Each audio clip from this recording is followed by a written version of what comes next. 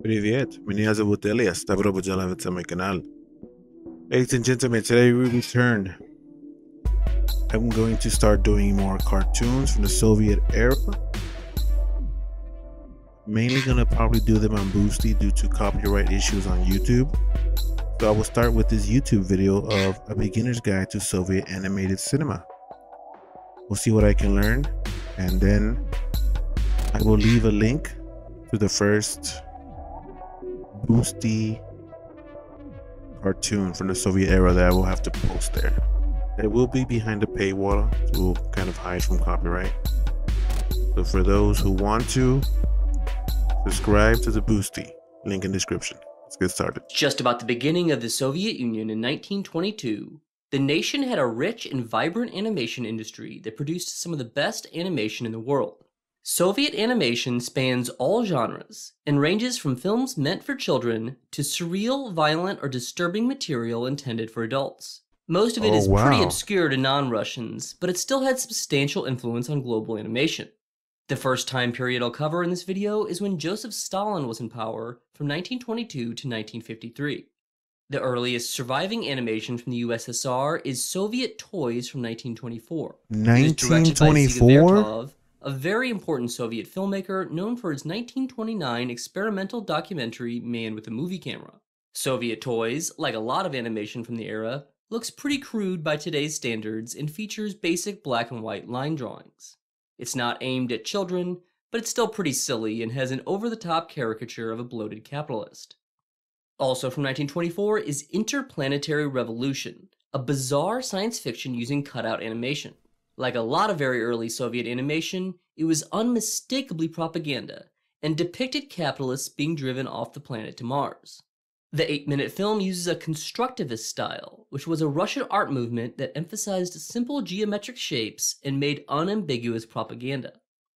In 1925, a half-hour cutout animation titled China in Flames was released, an explicitly political and unsubtle propaganda that shows how the imperialists and landlords are destroying China, also using over-the-top caricatures of capitalists. One of the animators on China in Flames was a man dubbed the Patriarch of Soviet Animation, Ivan Ivanov Vano. His directorial debut was Senka the African, the first Soviet animation meant for children. The 1920s also saw the beginnings of an equally seminal directing duo called the grandmothers of Soviet animation, the Bromberg sisters, Valentina and Zinaida. Their earliest surviving film is Samoyed Boy from 1928, with the title referring to an obsolete term for an indigenous group in Siberia. It includes polar bears and reindeer, and unsurprisingly, given Russia's geographic location, a lot of future Soviet animation would feature Arctic animals. In 1934, the sisters co-directed. The history for the animation of the Soviet era is so vast. We're only 2.5 minutes in. Crazy. The Tale of Tsar Durandai with Ivan Ivanov Vano, and it was the first of many Soviet animated films adapted from a classic fairy tale. The career of yet another crucial animation director began in 1929 with a short called Post by Mikhail Sekhanovsky. It also uses cutouts and a constructivist style. However, Post is not overtly political and instead tells a story about the postal service. One of the most important films of this early Soviet era was The New Gulliver, directed by Alexander Petushko. Using puppets, it was feature-length at 75 minutes long and the first feature-length stop-motion animated film ever made. The success of all these films, I always thought Japan were the first guys that did this animation. The 1933 Moscow Festival devoted to American animation led in 1936 to the creation of a studio dedicated to animation called Soyuzmultfilm. It was founded in Moscow and still produces animation today. Yeah, I was gonna say they still use this today. There was a significant increase in the sophistication and number of films made. Many of them used an animation technique known as rotoscoping, where live action footage is traced over frame by frame, allowing for more realistic looking movement. These films also had a heavy influence from Disney, and many were adaptations of fairy tales and folk tales. The Bromberg sisters directed several films during these decades for Soyuzmultfilm based on fairy or folk tales, like Little Red Riding Hood, Puss in Boots, and Baba Yaga. In the mid-40s, their films started to get longer and near feature length, such as the 35-minute The Tale of Tsar Sultan, based on a fairy tale by the founder of modern Russian literature, Alexander Pushkin. In 1945, they directed The Lost Letter, adapted from an 1831 short story about Ukrainian Cossacks by Nikolai Gogol, another one of the most important Russian writers. They again drew from Gogol's stories in 1951 with The Night Before Christmas. What? That is from 1951? Look at the quality. Ivan Ivanov continued to direct as well during the 30s and 40s. Guys, any films that you see here that you recognize that are good, leave some in the comments, all right? I want to see what the masses are thinking. Most notably with 1947's Humpbacked Horse. Produced by Soyuzmultfilm, it was in color and almost an hour. It was an interpretation of a famous Russian fairy tale poem from the 19th century, and the whole thing is narrated in rhyme. There was even some animation being produced outside of Moscow, like director Lev Atamanov, who worked at Armen Film Studio in Yerevan, the capital of Armenia. He made the first Armenian sound animation Dog and Cat, which was derived from an Armenian poem. He eventually went to work for Soyuzmultfilm, directing the fully rotoscoped and 40-minute-long Scarlet Flower in 1952. Stalin died in 1953, and Nikita Khrushchev took over from then until 1964. This time was known as the Khrushchev Thaw due to a reduction in government censorship and repression, leading to much greater creative freedom for animators. The 1950s saw the height of the Soviet Union's traditionally animated films, and the most popular and successful was The Snow Queen, directed by Lev Atamanov and inspired by a Hans Christian Andersen fairy tale. Besides the Snow Queen herself, most characters were not rotoscoped, and this was to give the queen an otherworldly feel, not for realism. The goal was to let the animators be more creative, and Atamanov thought the animation industry overused rotoscoping. The film won awards at multiple international festivals, and even got the unprecedented step of an American release, albeit with an entirely new soundtrack. The film was very well received in Japan as well. Even legendary anime director Hayao Miyazaki called The Snow Queen his favorite film, and said it had a big influence on his decision to do animation as a career. The Broomberg sisters were he's also the guy that still founded active Studio at this time, Ghibli, making Flight to the Moon in 1953, the first Soviet animated science fiction in decades. In the early 1960s, Damn, I had no idea the Soviets inspired animation worldwide, man. They have a lot of these accolades. I had no idea, man. I've only seen like maybe 3 Soviet cartoons, but none of these so far, but still, let's go. Soviet animation started moving away from the prevailing style into more experimental and adult-oriented material. This often meant simpler, more limited animation, and a more formalist approach as opposed to straightforward realism. Perhaps the earliest example came from the Broomberg sisters in 1960, with a feature titled It Was I Who Drew the Little Man. It was for children, but looks pretty different from films like The Snow Queen, as it had basic environments with backgrounds often just sketched out or sometimes just a solid color. It also doesn't contain rotoscoping. The Broomberg sisters continued this stylistic break the next year with The Great Troubles. Its intentional crudity is even farther from the technical sophistication Soviet animation had reached, and the style strongly resembles children's drawings. Another from 1961 was Lev Atamanov's The Key, which also had basic backgrounds and parts.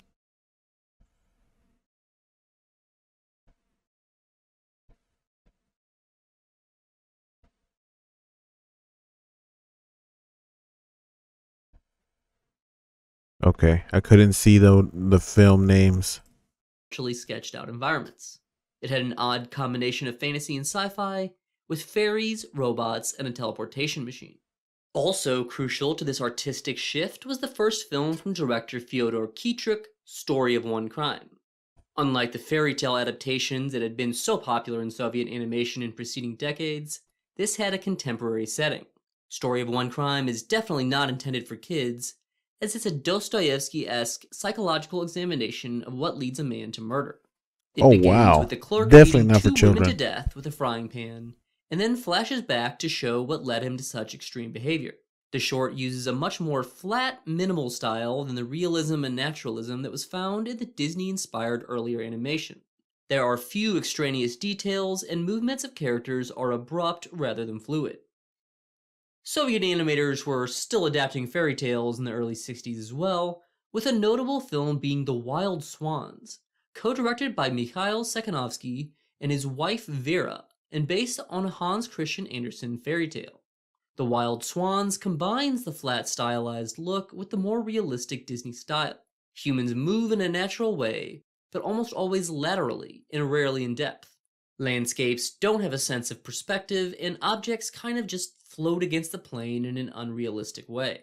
Other films worth mentioning of this period include The Millionaire, a story of a dog inheriting a fortune and becoming a congressman, and Ivanov Vano's highly creative cutout animation Left-Hander.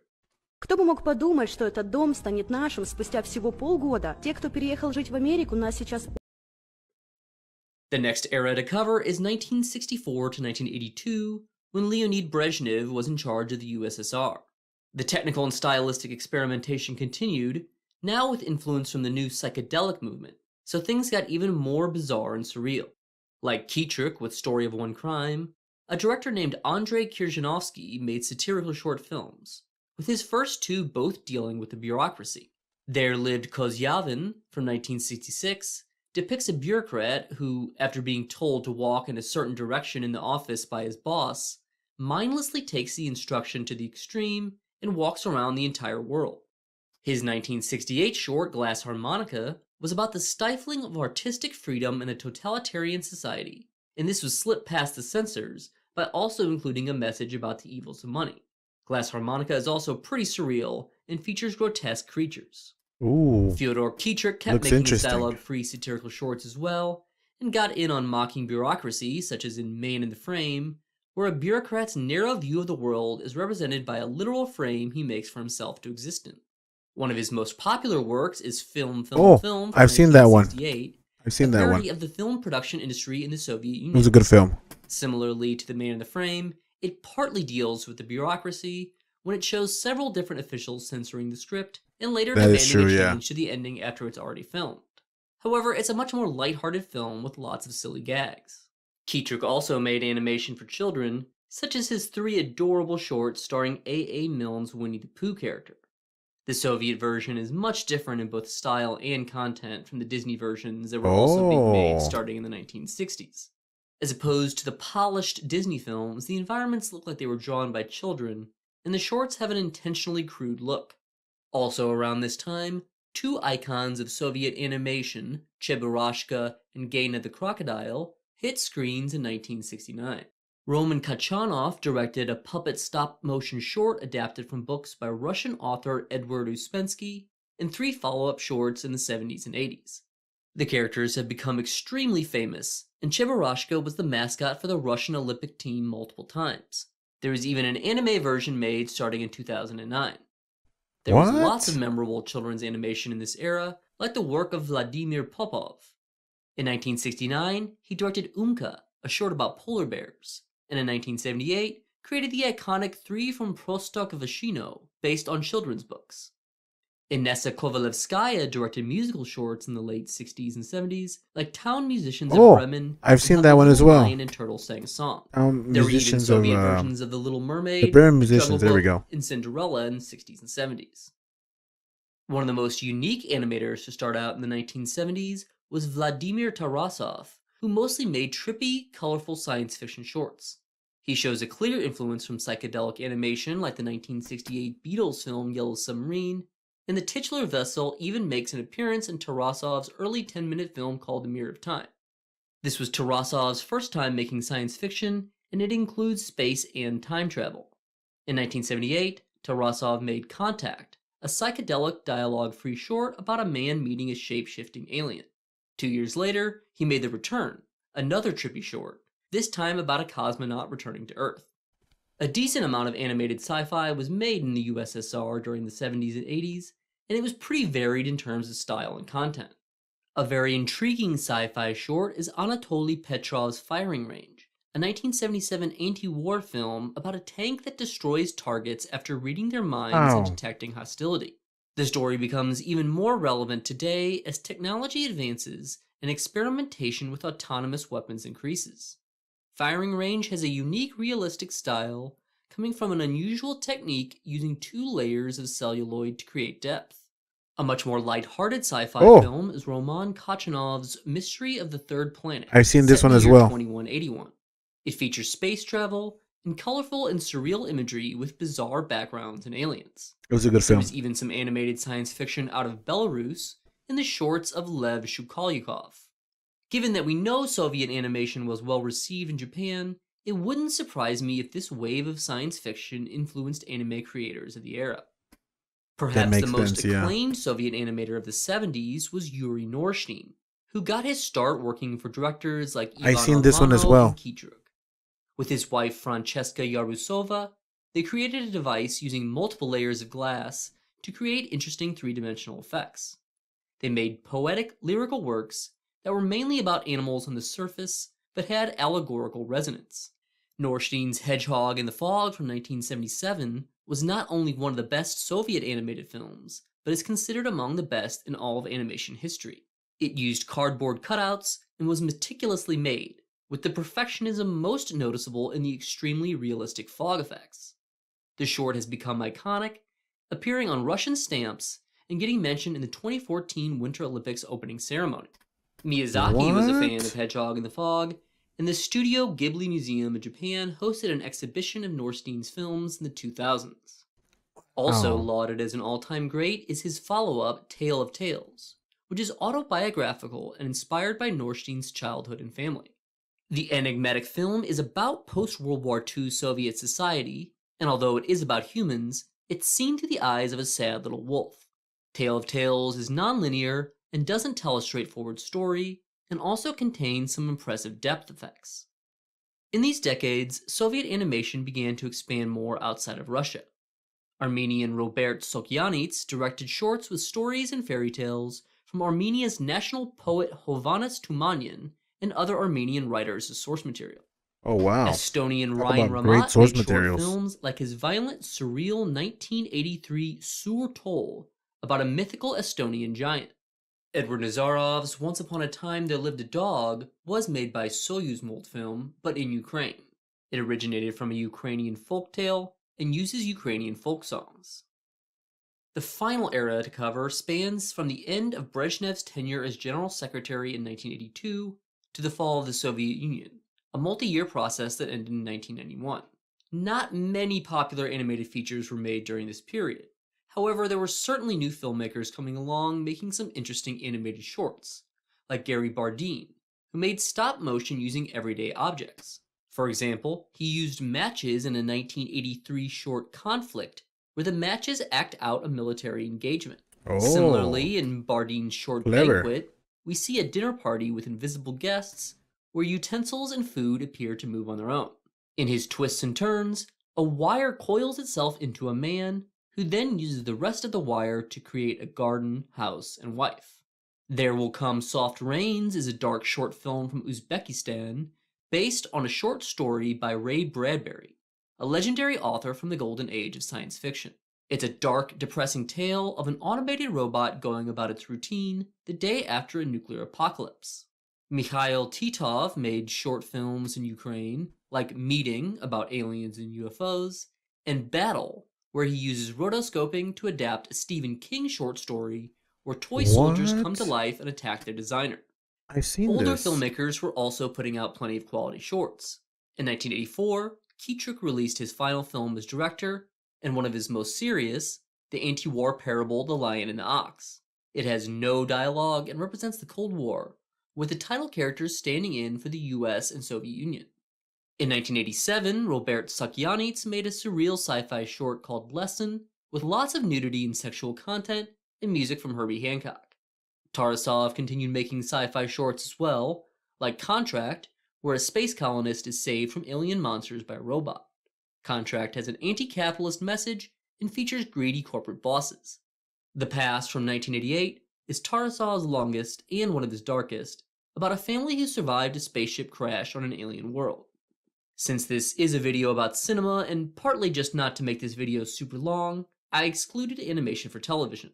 However, I will just quickly mention a couple examples, like the Well Just You Wait series that started in 1969, and the work of Alexander Tatarsky, So there's still plasticine more that he growth. hasn't covered yet? Surprisingly, a ton of the films I mentioned, even the feature-length ones, are on YouTube to watch for free and even have English subtitles. This has been just a tiny dip into the incredibly rich and varied world of Soviet animation. So if there are any specific filmmakers or eras you'd like to see a video on, let me know in the comments. That's all for this video. Thanks for watching, and please don't forget to subscribe. Guys, this was a video by A Beginner's Guide to Soviet Animated Cinema by Kubrick Lynch Film History. Go give him a like and a comment and subscribe. What do you guys think of the information given? I was surprised the whole way through. You know, I thought Japan was like, you know, the epitome of animation. Turns out these guys, like the Studio Ghibli people, were inspired by Russian or Soviet cartoonists. That's wild. I never knew you guys were ahead of the curve. You guys literally almost invented this. Wow. But yeah, guys, if you see any of these films, if you find any of them that are English, subtitled and free in YouTube, I'll start watching them and posting them. Let me know in the comments, man. Did you guys learn anything? Is this valid? Come on. Leave a message in the comment. All right, guys. Like, comment, and subscribe. Peace.